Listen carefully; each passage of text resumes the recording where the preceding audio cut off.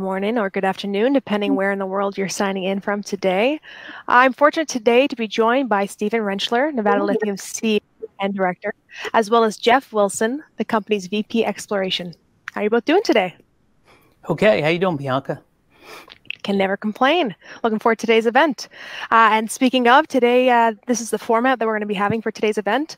We'll start with a quick presentation from Steve and Jeff, and then we'll jump into audience questions, starting with the questions sent in advance via email and then the questions from the live chat. If for whatever reason we don't get to your question today, I'll pass that along to the Nevada Lithium team and they'll get back to you as soon as possible. Today's event is being recorded and the replay will be available shortly. But without further ado, I will pass it over to Steve. Super. Thanks so much. Thanks to everybody for taking the time to listen. Normally, we try to do a video on the day on which we do a news release. However, this news release came out last week, and I was at the Benchmark Critical Minerals Conference in Los Angeles. So we couldn't quite pull that off. However, the timing was pretty good. We had hoped it would be so that while I was there, we would have the ability to showcase this report, this updated resource report, which is quite honestly, it's remarkable. It's eye-opening. And I'll just take you back, even though Bianca says it'll be a short presentation, as always, at least I tend to get long-winded. But it's worthwhile sort of going back, telling the story again quickly, because I know we have a lot of new people who are taking interest in the story.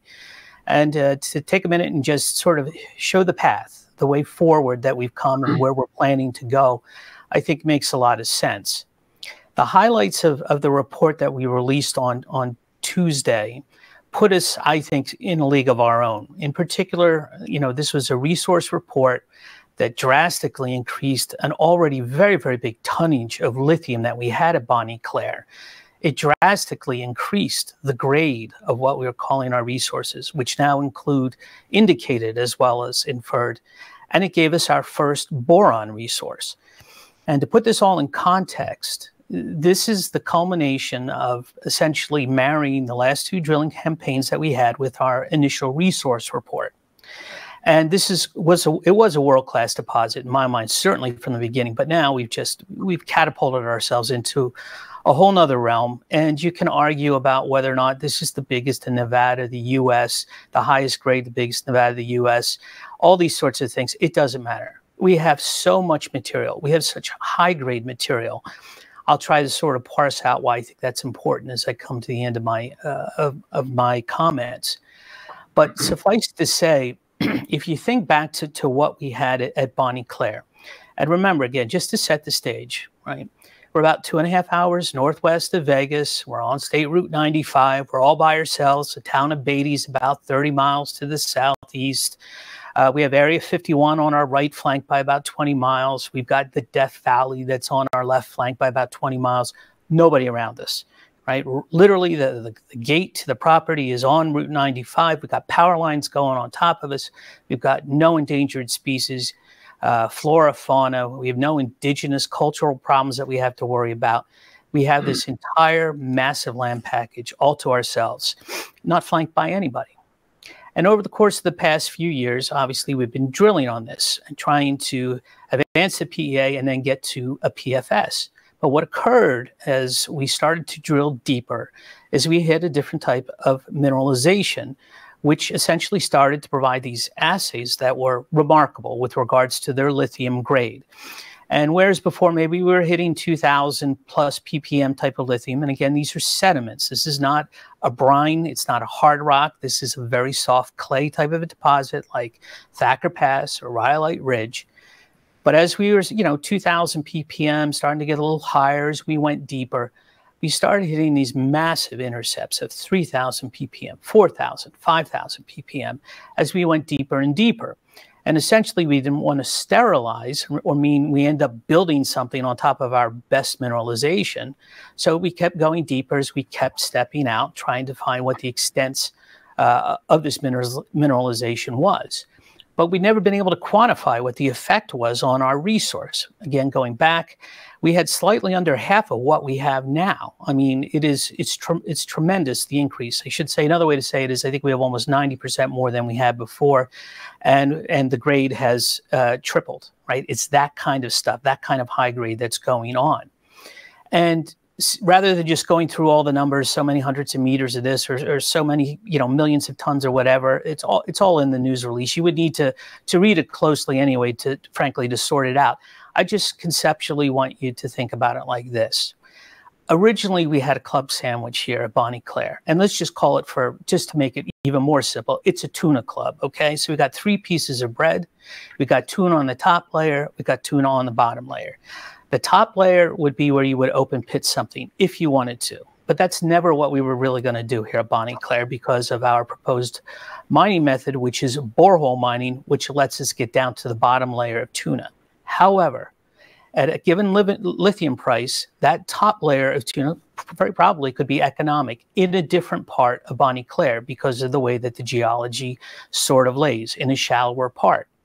We've been exploring what's going on in the bottom layer of lithium. And the way I want you to think about it, that original club sandwich was, 3 pieces of rye bread, whatever. All of a sudden, as we kept drilling, now if you went to Subway, right? It's called a hoagie shop in the US. You got a 6-incher on your hand, right? So it's starting to elongate. And what else is happening is the bottom part of the sandwich, where the tuna, which is the lithium is starting to get thicker. So it's starting to get a little bit floppy there on the bottom part, getting thicker. The symmetry of the sandwich isn't there. And we kept drilling, and now we got a foot long, okay, at Subway. And the tuna is now, we could basically hold it in our hands because of what's happening in the bottom layer. And now there's a bunch of cheese in there, which is boron. All of this has come to fruition basically after 2 years. And this is the first time we've ever seen the extent of it. We also have the opportunity to keep going in 3 directions. And if you're looking at me, basically it would be look to your left. It's still open, which means that we could drill there. Pretty sure that we would find more of the high-grade mineralization. You could look behind me and we drill there. We should still be able to find more mineralization. And if you look to my other direction, to the right, you would say, well, we could find more there. We will never have a problem with having enough resource at Bonnie Claire. This is a monster that we have, and we have more than enough to do what we want to do, which is basically work towards an updated PEA. And that, I believe that we are on track to finish that at the end of Q1, so end of March 2025. Currently, what we're doing with that is having Fluor work on the metallurgical work. We announced not too long ago that we engaged them. These are the folks that did the recovery flow sheet at Rhyolite Ridge. They've worked on other massive projects, internationally known. These are the people that you want to have involved going forward with the project. They're going to give us essentially something different than when we had in the old PEA, which was a calcination approach to recovering the lithium, which meant you heated it up, you put sodium sulfate on it, you washed it out with water, do some other things. Remember, we proved that we could do battery-grade lithium carbonate. Because of that very, very thick tuna intercept, along with the cheese in the bottom, we got to change our recovery process. And Fluor already said, okay, on a preliminary basis, we know that we can get 98% of the boron and 97% of the lithium out of it. Those will not be the final numbers. I don't want people to think that. Even I know at this stage of the game that that's too good. That just means that for using a weak acid right now, we know we can separate the lithium and the boron out of the mineralization. And I have very, very high confidence in Fluor that they will be able to give us essentially a conventional sulfur recovery type of a system. I truly believe it's going to be something that is very similar to Ioneer's Rhyolite Ridge, because, of course, Rhyolite Ridge has got lithium and boron, though I frankly would think about Rhyolite Ridge as being a boron mine with lithium, whereas we are absolutely the other way around. Our lithium values are multiples higher of, say, Rhyolite Ridges, and our boron tonnages are up there, even though our grades aren't as high. From my perspective, if we can just get the boron out without increasing our costs, that gives us the accessibility to the high-grade lithium, then we're ahead of the game. If we can get something for the boron, and all I will tell you right now is that the boron markets are very opaque, but if we can get anything at all above that, that's just absolutely icing on the cake for our costs. Now, before I turn it over to Jeff, I just wanted to mention that with regards to sort of the updated resource report, in my mind, what's the most important is the grades. And if you look at the tables and look at the cutoffs and look at the average grades, et cetera, what you'll quickly see, I think, is that you'll get the flavor of the fact that if we high grade this mine, which means if we can get right down to where the very highest grades are, that will absolutely maximize the economic impact in the updated PEA, right? It's like in any other mining, if you think about it, if you've got a ton of material, but you got 3 times the stuff in it that you had before, you process the same amount, you still put the ton through, but your output is 3 times higher. Your unit costs are going to go down, all sorts of things. This is going to give us tremendous flexibility in terms of how we look at this updated PEA. And I will tell everybody that what we're going to do is look at everything from a smaller throughput option to a bigger throughput option. And the reason I say that is we've seen a number of projects over the course, let's call it the past year. They're coming in with multi-billion-dollar capital expenditures that are necessary up front. And the markets don't really like them. I will tell you that, 25 years in the past, there was certainly a time when strategic investors wanted to have those big types of projects. In fact, they preferred them because they could continue to put their money into them, reinvest them at a very high internal rate of return. Right now, we're not going through that in the markets. So we want to have some flexibility. We're talking very frequently to both Fluor and to GRE, who will be doing the updated PEA for us, to make sure that we've examined all the options, right? And then we'll make a decision with the board of directors, et cetera, which ones we want to present to the market, et cetera. Because the key ultimately after the updated PEA is then to launch right into PFS. And of course, then you're really going to start to look for project financing. So we have to take into account what's going on, which essentially market sentiment about how these projects are going to be financed. Because even though we all see the news of the loans that are coming in from the Department of Energy for Ioneer, for Thacker Pass, those are at the end. Like, we have to get there. We still have a couple of steps to get there. The next step is, of course, the updated PEA at the end of March. I'm going to let Jeff talk more about the deposit right now, just to maintain some continuity. And then I'll finish up after Jeff is done, give you some more thoughts about the next steps that we have, as well as, what I learned, gleaned, whatever you want to say, at that Benchmark Minerals Conference in Los Angeles, because I think there are some interesting things going on. So, Jeff, let me hand this over to you right now. If you could show people what we think is going on at Bonnie Claire.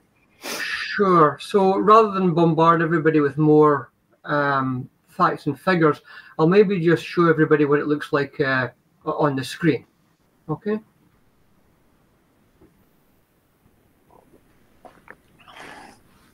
Okay. Can everybody see the cornfield? Yeah. Okay, let me just hide that. Okay, so in what we have here, I'm looking at an oblique view of our property boundary.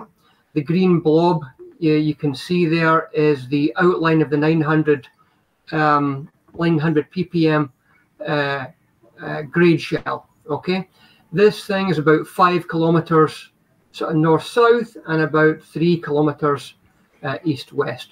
What we have are 2 deposits. We have one at the surface that Stephen has talked about, around about 1,000 ppm, and then the lower deposit at around 3,000 ppm. The drill holes you can see are in the blue there, and I'll just switch to a cross section. So this is kind of an east-west cross section.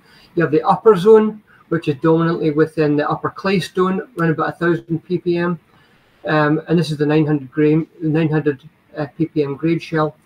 And then you have a lower, slightly easterly dipping deposit, the lower zone we're calling that. This is a 900, and then the 1,800 ppm. 900 we chose because it's comparable to open pit competitors. 1,800 we chose because the underground, sort of the borehole mining parameters would indicate that that's a realistic number.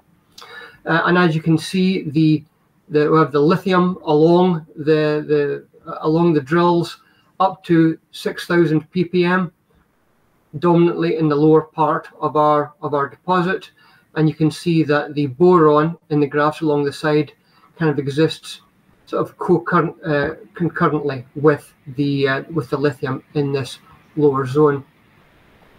And as you can see, It does come up towards the surface on the west side, sorry. In the east, it's still open in this direction. Again, we don't have a lot of drilling to the north, but it should be open. It's certainly open to the north, and then to the south, we currently have no drilling, and it's open to the south. Okay, so that just gives you an idea as to where we are with regard to that. Beautiful. So spatially, you can see, all right, what we were talking about with the shallower material, again, top layer tuna, open pit. By putting it into the resource, we wanted to make sure that people didn't forget that we had it. It was not of an inconsequential size. However, it doesn't mean that we need to develop that or would be in a mine plan in our updated PEA. We develop it in an open pit and then get to the higher grade material. That's not at all. It's in there to show the optionality and the way that basically that shallow material is going. To me, in my mind, and I think I've said this for a couple of years now, if it were ever to come to an open pit, it would be to the west. It'd be towards the western boundary of the property as everything tilts up towards the surface. And of course, we're going to the east, to the south, potentially to the north, as basically the technical team is looking to find sort of the bottom, I guess the low in here, where again, this blanket of lithium might have had its thickest accumulation. So I don't want people to think that all of a sudden an open pit is part of what we're advocating for here in the development. This is still the hydraulic borehole mining. We had Kinley Exploration do an advanced study on this, again, over the summer. They say getting down to these depths is no problem at all. You know, in terms of, again, just drilling a vertical hole. This is in a very simplistic explanation, but essentially drill a vertical hole and rotate the drill string with high pressure water on. And again, because that material is so soft, like you can crush this with your hands from, you know, stuff that comes up from 3,000 feet in depth. That water will erode that material and cause a slurry, and we will pump it all back up to the surface. And again, remember, we're not talking about shipping stuff off to be upgraded. You know, that's the analog to the hard rock that you hear about in Australia and Quebec, where, you know, you make a concentrate and then you send it to a refiner or whatever they're going to do and get your carbonate or your hydroxide or whatever. This project, again, would be a beginning to end finished battery material, whether it's carbonate or hydroxide, or interestingly enough, maybe something different. And here's where I'll just jump into some of the things that I learned at the Benchmark Minerals Conference. So, you know, this is Benchmark Minerals is arguably one of the two, if not the premier, let's call it research houses in critical minerals and lithium. They infest markets. I have no problem naming either one of them. Very, very smart people. And they, you know, they have a flagship conference every year in Los Angeles, and about 450 people, 500 people came. You know, everybody from the banks to companies like ours, to investors, et cetera. But you hear a lot of the talk from the scientific experts, a lot of battery talk, quite honestly. And one of the things that I noticed and was talked to about by people coming up to me is sort of the advance of the solid state batteries coming in. This is a couple of years away, but you know, one of the materials that will go into that will be lithium chloride, as opposed to necessarily the hydroxides or the carbonates. And the reason I bring it up is it's potentially a third thing that we could look at as we do the updated PEA. Remembering flexibility is just of massive importance in this industry. And the reason is because you're basically building an industry from essentially nothing. You've heard me say this many times before, but starting a couple of years ago, 500,000 tons a year lithium carbonate equivalent out to what they were projecting in 2030 at, you know, 2.5 to 3 to 3.5 million tons. It doesn't matter. It's all way too much. You know, compounded annual growth rates at 2025. You can't build industries that quick, which means, in my opinion, you'll have persistent upward pressure on prices, which obviously is good for our project. But the point is, all of this is going to continue. Nothing has changed. People were asking, obviously, about what would happen because of the U.S. Presidential elections. And I will tell you, I listen as much as anybody to other people's opinions. I've been pretty adamant, I think, about mine and consistent. I didn't think there would really be any changes. If in fact the EV mandate is lifted, I don't see a big change, because I don't think it could ever have gotten to the point where the lithium supply could have basically satisfied the demand, even if it was imposed. I frankly don't even think the cars would have been there. So given that, I think that the focus has gone on the U.S. wanting to secure, right, mineral supplies, right? Just want secure domestic supply lines that cannot be interrupted. And you'll see that the U.S. government just added copper to its list of critical materials. Again, recognizing the importance, not only just for, EVs and global electrification, all these AI data centers that are coming in, tremendous power draws that are being projected. And of course, like Nevada is busy trying to build out their infrastructure to handle that, as well as the mines that are coming on. So the point is, even though, again, lithium market prices are still, call it $10,000, $11,000 and spot in China, I would argue, who cares, because that's not the price that's ever going to be used in the non-China world for the IRA tax credits. And again, I will say again, as a U.S. citizen, just sort of watching politics, I don't see how those tax credits could be reversed. There were political careers that were essentially thrown away to get that legislation over the line. So if things slow down a little bit, I don't think that's a tremendous problem, frankly, for the industry. And I don't think anything in the long term has changed. In fact, we have other sources, whether it's stationary storage with alternative energy. You could pick a number of things, but the technology is advancing very, very quickly, and the efficiencies are getting better, which is better for the economics, et cetera. And all of this leads to a better outlook for lithium going forward. So I would not be worried about that. Now, as we go forward, this is what I think that you should look for. Again, next step for Nevada Lithium is going to be the updated preliminary economic assumption. Now, the way it works under the Canadian reporting rules is, as soon as we came out with that research report, the 43-101 technical report that showed the updated resource, right? Now we can't talk about the old PEA, right? Subsequently, we will update that PEA, and then we'll be back to talking about economics. However, I do know, and you could still prove this to yourself, by looking at the old one, the old PEA, which is still up on CDAR. I mean, that's going to remain there. You'll see that we have a number of levers to throw to increase, basically, the results. Let's just say it that way. The results that we want to see coming out of the updated PEA. And I've talked about this before. We'll be using a higher lithium price, so that's certainly going to help.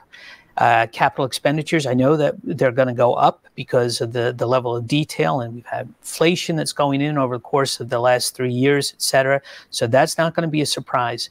But I want people to focus on what that high-grade material allows us to do. Again, just simply going back to, if you think about it, you got a ton of dirt that you're throwing through it, and it's got a multiple of whatever material you want in there. If it's got 2 times the lithium, 2.5, I don't know what the answer is going to be right now, but I'm fairly confident that it's going to be significantly higher than what we had going through previously. That is going to have a tremendous impact on economics. And again, just to sort of tie it all together, understanding that the markets are going to want to see sort of the spectrum from something that doesn't blow our socks off in terms of a high annual throughput, but looking at something that we could bootstrap ourselves up, that we know would be financeable. We're going to go all the way through from one end of the spectrum to the other, over the course of the next couple of months to get that updated PEA out. From there, the next step would be preliminary feasibility study.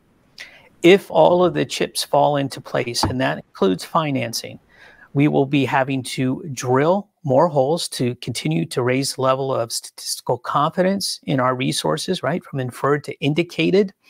That will require, 8, 10 drill holes, something in that order. And that's using the assumptions from the last PEA. But it gives me a good sort of planning, place to start. And then the other question will be a test of the borehole mining, which we still think will be necessary. Pretty sure to accomplish the PFS. There's a possibility it might not. But if it is necessary, that will take some long-range planning that we're starting to look at right now, permitting to be specific, and that's an expensive test. So the way in which we finance that is going to be obviously something that is going to depend upon how much dilution we want to take on. But that, if everything went right, I would say conservatively, we would be ready in 2 years' time, somewhere around the spring, I would say, of 2026, with PFS that's finished. And then at that point in time, we could be marketing, I would say, with a step change. Let's just put it that way. People's confidence in something with a PFS versus a PEA is markedly different. But I think that would be the next stepping stone, big stepping stone for Nevada Lithium. And from there, of course, with PFS finished, you launch into feasibility study, you're permitting, the BLM, all of that kind of stuff.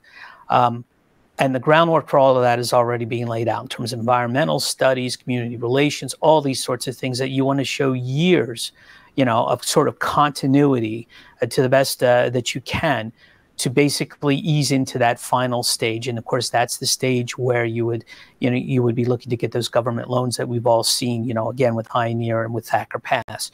So that's the overall game plan. I hope everybody sees the significance of this latest resource report. I will just tell you, if you peruse the other lithium companies today, somebody released a preliminary feasibility study, one of the allegedly biggest ones out there, and they claimed that they were the biggest in North America. And a very, very simple read of their introduction or introductory page will show you that they're nowhere close to what we have at Bonnie Claire. So given all that, as I promised, I would not be short-winded. Bianca, why don't you take it from here? And if we have any questions, we'd be happy to answer them as best we can. Amazing. Well, I'm happy to say we have tons of questions. So I will dive right into them. Some of them might be a bit of a rehash of your presentation, but good for folks who maybe are tuning in a little late. A question we have a few times here is, will we need to raise any additional capital to complete the PEA or the PFS? The PEA, we're going to be okay on.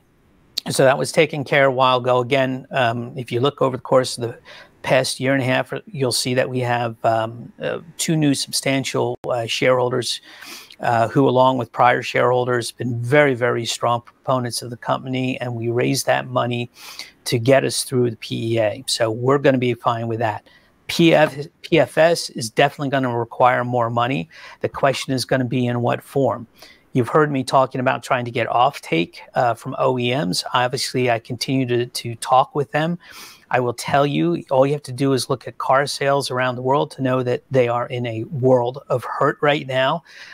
Frankly, in my opinion, to some of their own doing because of COVID, but be that as it may, it's not conducive right now for that. So even though I continue to talk and hope, we'll have to see what happens. We have a little bit of time, but there are different ways to finance these things.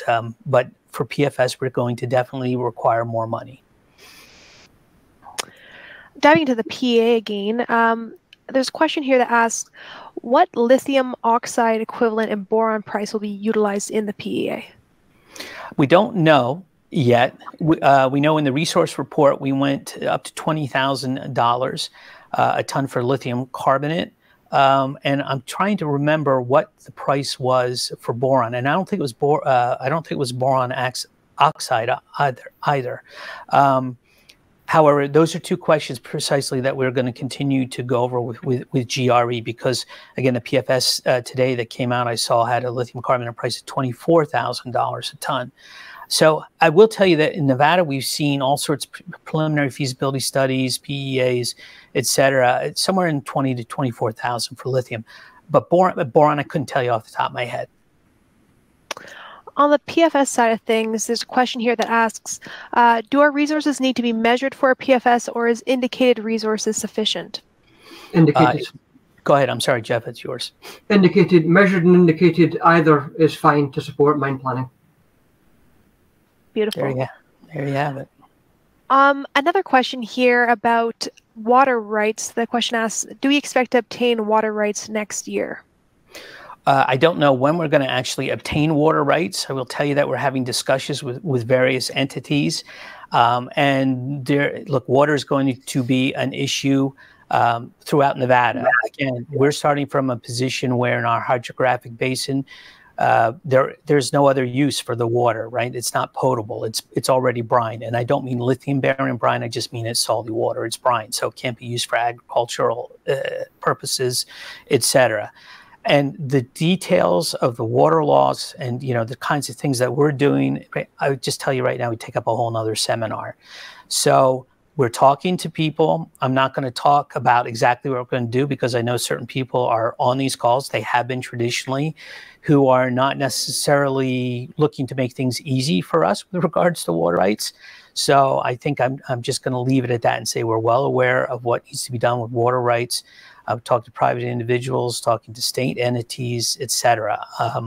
And we'll do our best to do what we can going forward as quickly as we can. A question here about the hydraulic borehole mining method. They're asking when the first one will be performed, but I think you've already you've done a little bit this past spring, so maybe just diving into that method a little bit more. Well, yeah, it can be a little confusing, right? So the hydraulic borehole mining will be the mining method, and we haven't done it yet. This will be a full-blown test as we think about it now for a preliminary feasibility study. What I'm hoping, if we could do it by, would be essentially by the end of this year. Pardon me, the end of 2025. We're not in 2025 yet. And there's weather involved, et cetera. First hurdle is to get over the permitting, which I know it's not the same as permitting a drill hole. Now, it might get done very quickly, but I'm just going to be conservative about this because it's something that's out of the ordinary. Remember, borehole mining has been done in other parts of the world, or very, very similar. Some people have said, well, it's not exactly borehole mining. Okay, everything has got a little bit of a variation on it. So you want to say Cameco, you know, they might get their material out of their, you know, the underground structure a little bit different in terms of bringing it up. They don't pump it up, but they're accessing it exactly the same way. Denison looks like it's going to be exactly the same way, et cetera. So, you know, again, it's going to be a pretty big test. Again, this is not going to be drill a hole, you know, that's say 12 inches in diameter, and that goes all the way down to the bottom, and we're taking assays, right? This would be to literally excavate the material. And I don't know if it's going to be a 30-foot wide radius or 10-foot wide radius, you know, but it's going to remove material. And by the way, that material will be able to use stockpile, potentially put it through a pilot plant in terms of helping with regards to, you know, working on the feasibility of the recovery flow sheet that Fluor's been putting together. But almost think of it as test mining, because really that's what it's going to be. And that's why the permitting is going to be, you know, so important and so different than what we're doing right now. And of course, the cost, it's no secret. I've said this to people, you know, the latest estimate we have is like 10 to 12 million US dollars. I'm sure that's not going to get cheaper in terms of the absolute cost. If we can defer certain costs, sharing it with people, or by going to the government. And here's something that is a little bit new that I forgot to talk about in my prepared remarks. I was approached by consultants again, and I understand they're consultants. However, in Washington, it seems as if there has been a bit of a change in the legislation regarding the IRA and how you can access funds, again, predominantly for technology with regards to, you know, securing mineralization and battery companies, all this sort of stuff. But this time to make it accessible to those who are trying to develop the mining side of this. And so I'm already basically following up with discussions, you know, with those folks to see if, in fact, that looks like that has become a viable option. I do know from preliminary discussions it would take at least a year from when the new tranche of financing becomes available. So it's not like you know, and you really wouldn't know, too, 6 months into it, whether or not you were going to be successful. But I have to gather a little bit more information, talk to the board about it, whether or not we want to pursue this, because that would be all of a sudden a possibility to get some funds in, you know, anything at all to try to defray the cost of that borehole mining test. So, yeah, we have to stay tuned. But unfortunately, we haven't done any of it yet. We have to rely on the experience of others. And we do know that that's been a positive experience for others. All right, this next question, I'm going to do my best. I apologize if I butcher any of these technical terms, but the question is, as far as we know, boron is fixed in borosilicate mineral, and lithium is found in the form of another silicate mineral. There does not exist any similarity with Serbian jaredite. Is it possible that your deposit has lithium in the form of diatrityl lepidolite? I guess I'll answer that. We're currently doing, a fair amount of metallurgy and petrography with Fluor Enterprises, who we've hired to do the metallurgy. At the moment, our best guess for the lithium is that it's bound in illite, which is a non-swelling clay, and then the boron is likely bound up in serlazite, which is a borosilicate mineral, which is common to the Ioneer rhyolite ridge property as well. So it doesn't really have much to do with jadarite and the Serbian deposit. Awesome, thank you. Another question here, dollar for dollar, how does boron value compare to the lithium value? Right now, I think boron's a little bit lower than lithium, but this goes back to sort of the opacity of what I was talking about with boron markets. Rio Tinto is a big player in boron, not only in California, but in Serbia. Yadar was going to be, a big source of boron, obviously, because of the yadarite. And in terms of, it's also going to be a much smaller market, we think, as you look out a couple of years, to when the EVs are really here, and then you're talking about 3 million tons of, lithium, whatever, something like that. I think it's going to be less. And it looks like they're also just starting to come up with some of the uses. I mean, I've seen it in armor. Boron obviously is an essential element in fertilizers, even though it's sort of a trace element. If you put too much boron, you'll kill your crops. But it's just a very, very cloudy thing to look forward into. And that's why I'm saying it's very important to remember, we're not going to be looking to that boron to make the economics of Bonnie Claire. It's why I was saying too, if we can just get it out, without too much of a cost or any cost, we're way ahead of it, because our high grade lithium, that real high 5,000-6,000 ppm stuff, seems to coexist, at least in terms of a stratigraphical, levels with the boron. So we want to be able to separate it, get it out, but we're not going to count on that revenue. Anything would be gravy. And I wish I could say more about it, but I tell you, I just don't feel comfortable.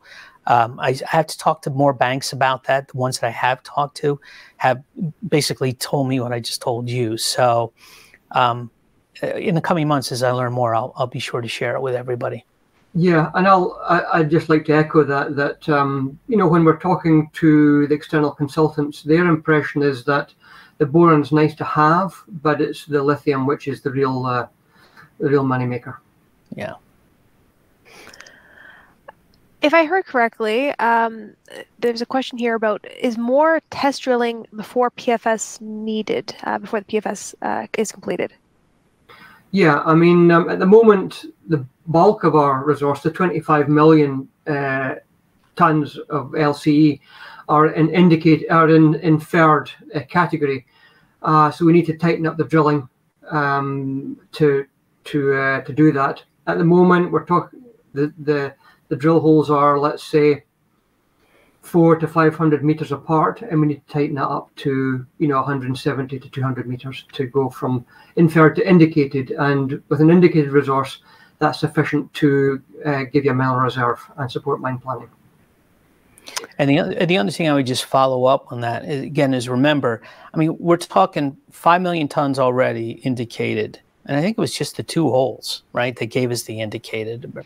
But the 25 million, if we were to bring, a large percentage of that up to indicated with the infill drilling, which I assume we would, remember, this is a quantity of lithium that is so large. It's not that we would necessarily build the mega project, right? I mean, this kind of a resource would support tremendous throughput, right? Everything think of the biggest lithium project you can out there, and we could easily be that big with a 40+ year mine life. Remembering again that you stop counting after 40 years because the economics are so de minimis in the net present value.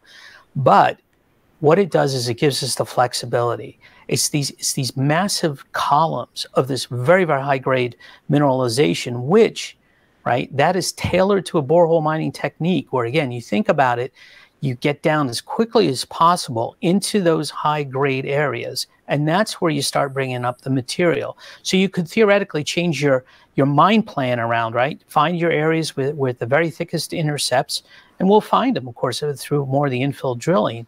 And that's where you start. And again, you might start, maybe only start with one borehole because the grade is so high, as opposed to two. That's the ultimate flexibility. I mean, the way I'm looking at it, just so everybody is clear, is, you know, we'll be talking to floor. What's the minimum sort of size that you can put on the back end of something for what we want to do? Previously, right, we were talking about 32,000 tons out of the old PEA. I'm not supposed to be able to talk about, but it is what it is. Here, it might be more modular, right? If the markets are saying, hey, we want to finance stuff that's more of a bootstrap approach, we want to set this up so that we can present that, basically that investment proposition to them. The resource here is not, it's not going to be an issue. This stuff just goes on and on and on. And I'm secure in saying that, and I'm not a geologist. So, sorry, Bianca, I'll get off my soapbox. No, you're good. There was a mention earlier around a weak acid. What type of acid will you be using? Sulfuric. Looks it, right, Jeff? Yeah. Beautiful. Another question. Do you anticipate occurrence of subsidence? You want to talk about that, Jeff? Sure. I mean, we'll have a better idea of that once we do the pilot plant. But the external consultants are saying that it's so deep that you might see a certain amount of subsidence, but it wouldn't be large. You know, we'll have a better idea once we've done the pilot plant. And when you say pilot plant, Jeff, you mean the borehole mining test? Yes. Okay. The pilot borehole mining test. Sorry. Yeah. No, that's okay. Yeah, we've heard. Remember too, we've got this very, very large. That sandstone, Jeff. What is that? 500, 700 feet. That's stuck in the middle. It's 1,000 feet. Yeah, a lot more competent than the material that we're talking about, you know, using the borehole mining in. So it remains to be seen, but, you know, will that act as a support so that you don't get the subsidence at the top? Or again, as Jeff said, is it so minimal that you barely notice it? I've had, you know, Richard Kern, have heard him talk about that, you know, the wind's going to blow in over the desert. You know, Steve, the stuff is all going to go back to flat. Yeah, I get it. So, you know, in the grand scheme of things, though, we're not expecting to see anything much happen at surface. But we have to continue to test. Another technical question. So again, bear with me. I will do my best. Is there any zeolite, such as clinophyllite and/or mordanite, associated with the lithium and boron minerals in order to assume the existence of an old saline alkaline lake environment of deposition? The main zeolite that we see from the quantitative XRD is analcime. And that might be hydrothermal. That's our best guess at the moment. Bear in mind that the rock which hosts the mineralization is predominantly sub 10 micron, so the conventional sort of mineralogy sort of visualization tools are of limited use. I think as time goes on, we'll have a better handle on that, but at the moment, cerullizite and analcime appear to be at least partially hydrothermal. Whether it's we were assuming it's a dry lake bed of some kind. I mean, these are unconsolidated sediments, partially consolidated sediments within an active basin. So, excellent.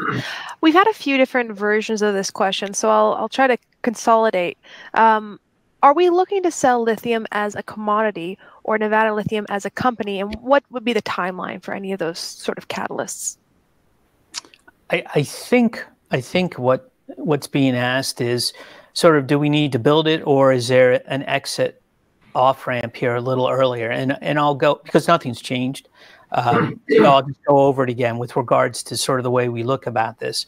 You know, whenever you develop a natural, you know, resource asset, you're always asked, well, you know, do you have to build it? You say, well, you know, or could you build it? Well, sure, you could assemble the team, you could do it. You know, you have the time frame, you go through all the steps, PEA, PFS, feasibility study, permitting, you know, raise everything, etc. You have a net present value of that project, and you would assume over time, right, that the value of the company accretes towards that net present value. Or it could go to a multiple of that. I've seen that many times before, particularly in the gold industry. And then as you go forward into production, you know, then the company becomes rated on a multiple of earnings as any other conventional company would. Is that a possibility? Absolutely. But we're not close to that part yet. There are other ways to get shareholder value out that trade off one thing for another.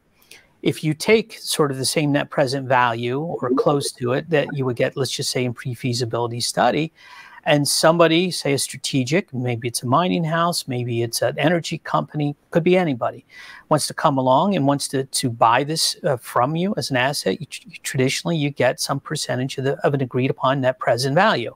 And I'm making this up, but maybe it's 0.3 or 0.4. It depends on where we are. It depends upon how attractive the asset is, how much upside there is. And believe me, Bonnie Claire ticks the boxes on all of this.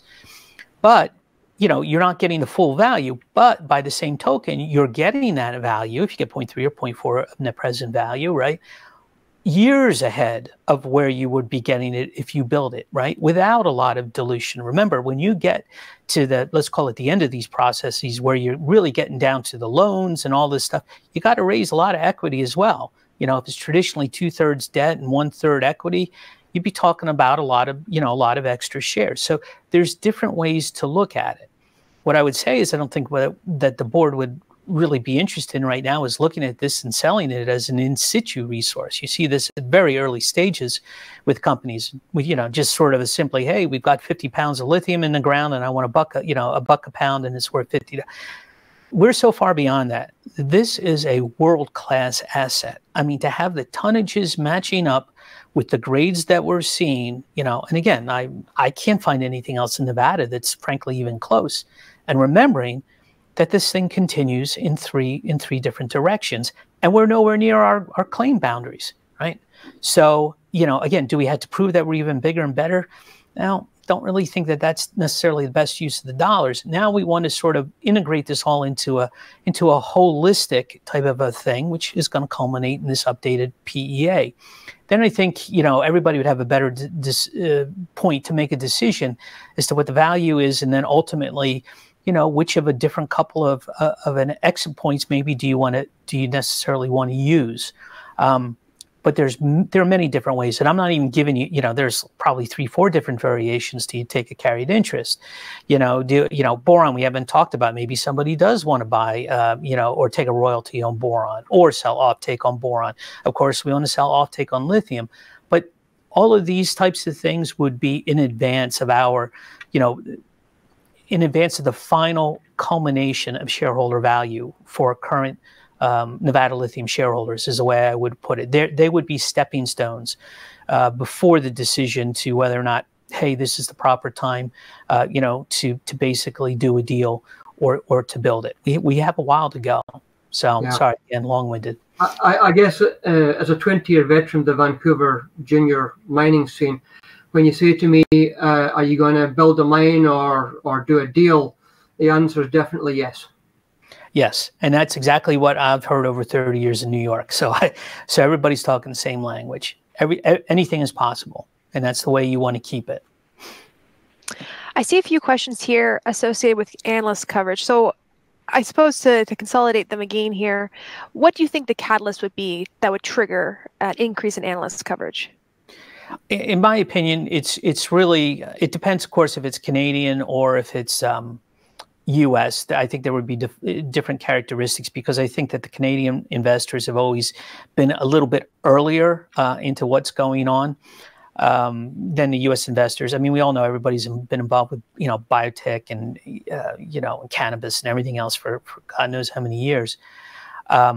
But I think, first of all, the updated PEA is certainly going to be helpful, because it's going to be a refreshed look at something that has completely changed form, right? I mean, this has been, I sort of look at this as a 1 year, not a detour, but a 1 year we had to go back and in a circle and start again, because we had to see what we had here. And I think it's been a worthwhile trade-off of time. I think that's one thing. I think certainly lithium sentiment right now is something that all the banks are waiting for. I mean, obviously when we talk to them, we want to get into research coverage lists. We have a small market capitalization. We're working on accessibility for European investors, because I think they're a little bit farther ahead, frankly, than even the Canadian investors. But,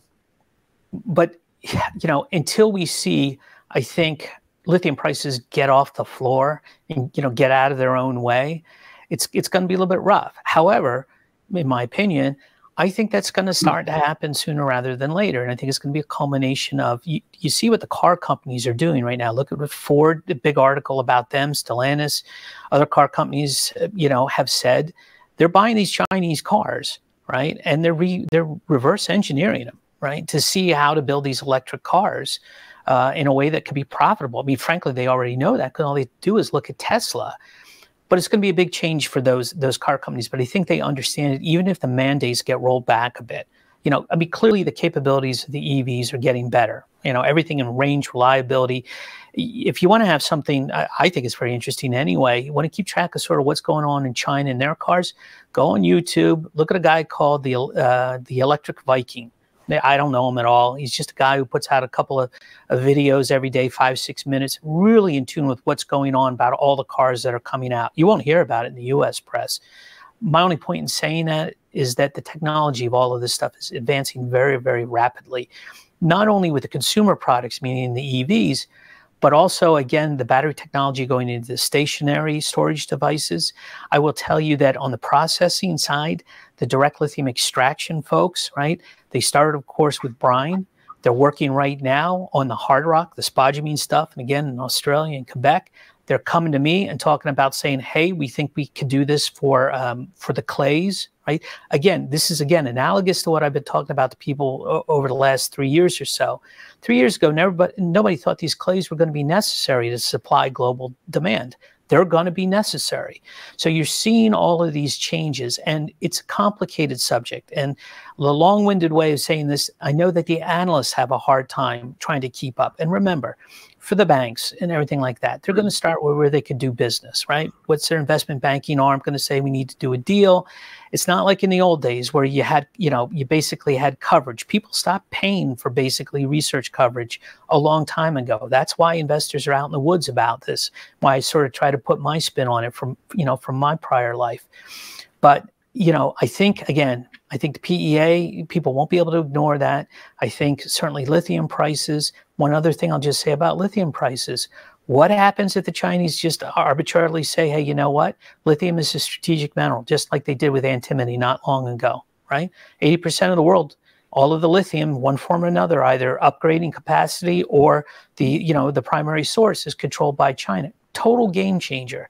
That could be something that brings everybody into it. And again, I think the U.S. markets, we're going to need to be a little bit mature. We're talking to a lot of different people. I met a lot more different people out in Los Angeles from the U.S. side of things. They're aware of us, but there's a difference between people being aware of us and being in a coverage list. And that's an arcane subject I could go in, at a later point in time. But those are the types of things I think that we really need to see.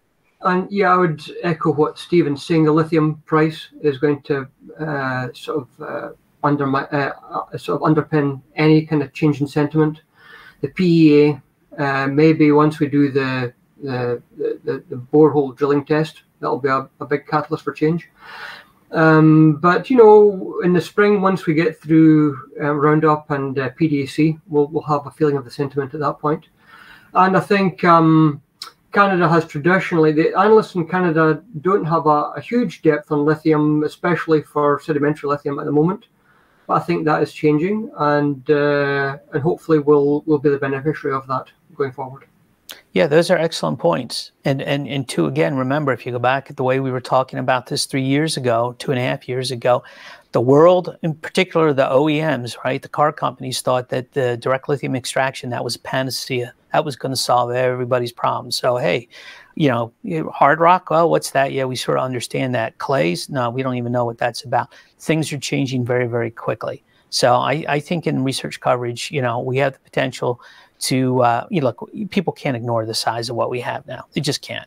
And I think that's going to play in our favor. Amazing. Folks, we have time for one last question. Thank you so much for everyone who participated in the chat or submitted questions early. As I mentioned at the very beginning, if we didn't get to your question, we promise to pass them along to the team, and hopefully they can address it at a later date. But last question here before I pass it back to you, Steve, for final words. Can you expand on Bonnie Claire and how it compares to other deposits in the U.S. and the world, and the qualities that differentiate this asset for potential strategic investment by other corporates across the lithium supply chain? Yeah, I mean, complicated question, obviously, and remembering, everybody has to remember this, right? We've got different types of lithium being produced, right? You got the brines, right? All the salars, but you got one set of economic constraints, advantages, disadvantages, obviously, water, all sorts of things going on with them. Then you have the hard rock, coming out in Australia, and again, the ability, who's going to convert that stuff from, concentrate, into a usable battery material. Those refineries cost billions of dollars, et cetera, a lot of Chinese ownership in these types of things. And then we finally come to the clays. At first blush, we really have yet to find anything in the US that can compare to Bonnie Claire. I mean, again, in tonnage, we haven't seen it. Our folks have, we diligently try to go through all of the projects and, and their characteristics, tonnage, grades, et cetera. Hey, some people are going to have more, measured and indicated. Some people are going to have proven, all this sorts of stuff. But if you just look at the resource side and you look at the continuity of what we have, I don't see what else compares, and if you wanted to go up to the very north of the state, and I would just say within the state of Nevada, I think we're going to be the largest, because I think some of the stuff up north probably goes up past the state lines. But it's sort of it's a bit of a parlor game to play who's the biggest and who's the best. I haven't seen the grades that we've been putting out. Certainly haven't seen them with the intercept, distances that we're talking about, with hundreds of meters, hundreds and hundreds of feet of this 4,000 ppm type of material. So we think it's among the world's best. I mean, there are all sorts of constraints in the other places of the world with regards to state-owned entities owning them. Again, Chinese ownership, and these all come into play when you have the IRA compliant and IRA non-compliant world, right? So you got to take these into account. Nevada is perennially one of the best mining jurisdictions in the world. In a little bit of a, round trip here, let's just say over the past 10 years, we have catapulted this project from something that was already arguably one of the best to something that I don't even think you can argue is one of the best. The only constraint is we've had is lithium price sentiment. We've just been on the wrong side of it. Okay, that's fine. That's going to change. We talked about that a lot of times in past videos.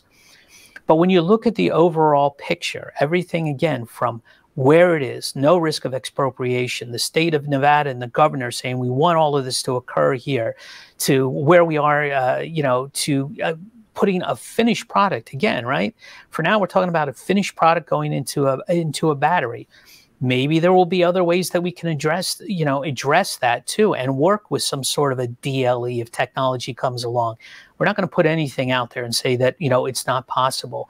The optionality on this project is off the charts, not only in those ways I just mentioned, but everything from, hey, again, we're over the size of Manhattan Island. We're basically exploring, right? Where?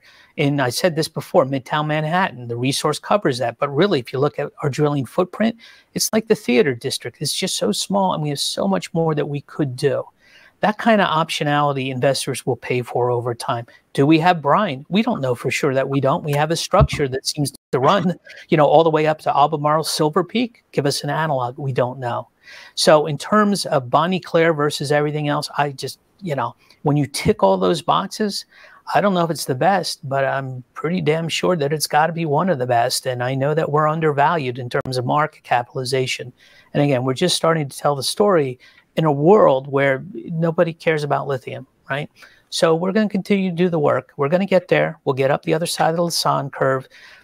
This thing is a beast, and we have not seen the last of what she has to offer. So, we have a game plan set out in the near term. We have a longer term game plan.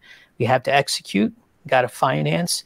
But I think we have very, very good chances to basically accrete a hell of a lot of shareholder value for everybody, certainly from where we are now. And I'll just say that we have 25.6 million tons of lithium carbonate inferred, 5 million tons of indicated, and we're open in 3 directions. And I'll leave it to others to for their thoughts about how we compare to others. Yeah. Amazing. Thank you both, Steve, Jeff. Appreciate your time and for all these insights. A big thank you to everyone who attended both live and for those of you watching the replay. I will pass it back to you, Steve, for the final word. I've said enough. I'm sure everybody's certainly had enough. Thanks, Bianca. Obviously, everybody knows, reach out to us with further questions, or to Six, excellent hosts for these webinars, and we'll make sure that we get them answered for you. Very much appreciate your time. Take care of yourselves.